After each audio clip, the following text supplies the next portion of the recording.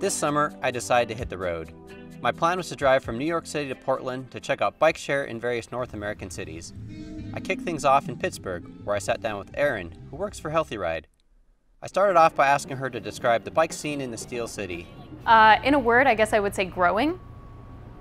Getting more people on bikes, having biking be more of a presence in Pittsburgh only means that it gets more attention, that it becomes more of a priority for adding more infrastructure, and people tend to see it as more of a respected way of traveling.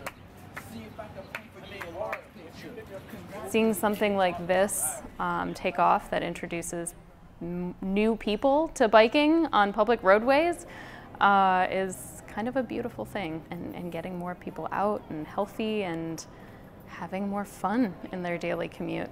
I had a pretty good visit to Pittsburgh. Next, I headed up to Cleveland. I think that the best thing about bike share is that it brings bikes to the masses. You know, I care about getting people out of their cars, which means I don't just care about bikes. I care about buses, and I care about trains, and I care about walking, and I care about people who can't walk and need mobility devices, and everybody's trip is valid, and we need to support as much of that as we can. Cleveland really surprised me, and I enjoyed my stay more than anticipated. My tour continued as I pushed up into Chicago, where I met up with the Divvy team. I meet a lot of people, like even in Ubers, I'm like, hey, have you tried Divvy? Like, do you bike? And they're like, no, I have my own. And then I find myself giving like a 30-second elevator pitch of like, but you have to carry it if it rains. If you take Divvy, you don't have to do that. In the winter, it's still for you. You can get that last mile. It's still going to be faster, and biking will keep you warm. And with the right equipment, you can do it. And no, you don't have to have all the spandex. And I think that's a net win overall. Minneapolis was another good cycling city that I've wanted to visit for quite some time. They too have one of the largest and longest running bike share systems called Nice Ride. I sat down with Michelle from Nice Ride, who gave me the rundown. The stories that kind of make me tear up a little bit are the ones where people have been, like me, off of a bike for a long time. They get back on the bike, and the first words they say to me are, "That was fun, I feel like a kid again." And that's a pretty neat gift that a form of transportation can give you. Next, I made my way south into Tennessee, where I got to see the new V-Cycle fleet of bikes. On my wish list is definitely more bike-friendly infrastructure, more pedestrian-friendly infrastructure, and if I had another wish, probably also expanded public transit. Memphis was probably the third place I hit up that also had scooters, which I definitely saw a lot of people riding, but more on that later. So I pushed forward and made my way to New Orleans, where I chatted with Destiny, who works for the city's Blue Bike program. We have physical docks located throughout the city where people can go, they know where the dock is, they know there's going to be bikes there. But because each of our bikes also has its own U-bar, you can lock it up almost anywhere you lock a personal bike. This is a city where there's always something going on. It's a city of characters. There's no place like it.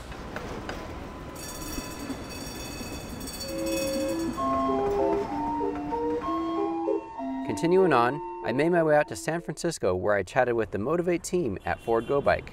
So really trying to build a better system in the Bay Area has been being present in the community as much as possible, and helping out with what their priorities are, not just assuming that bike share is the most important thing to them, because it might not be.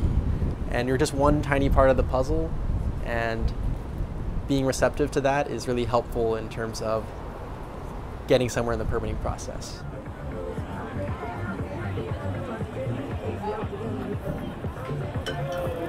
San Francisco is also the home of Jump, which is currently my bike share ride of choice. I wrapped up my road trip by chatting with one of the Jump associates at a conference in Portland. Typically bike share trips are around a mile and a half, and we're seeing people ride 2.6 miles on average on Jump bikes, and really just expands the amount of people who are even interested in riding bikes in the first place, because it's an electric bike. I thought that I made it to the end of my journey, but I soon came to the realization that traditional bike share wasn't the story of the year.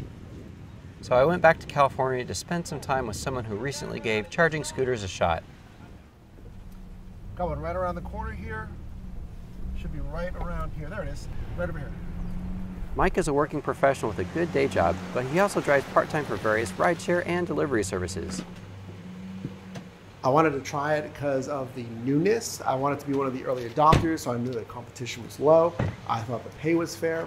The availability of the scooters, there was a decent amount for me to gather a lot in a short amount of time, not driving a lot of miles, all those things combined, I wanted to give it a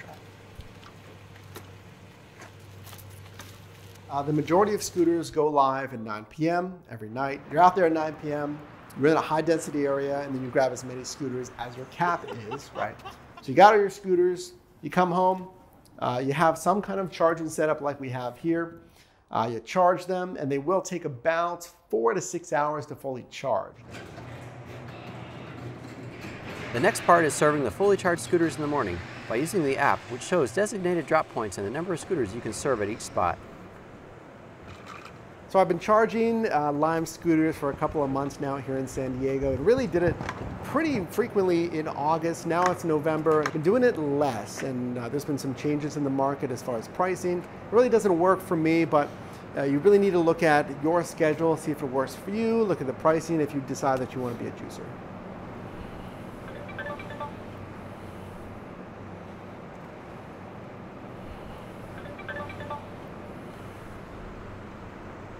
Looser brakes there, it took me a second.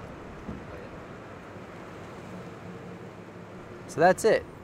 Thanks for coming along for the ride.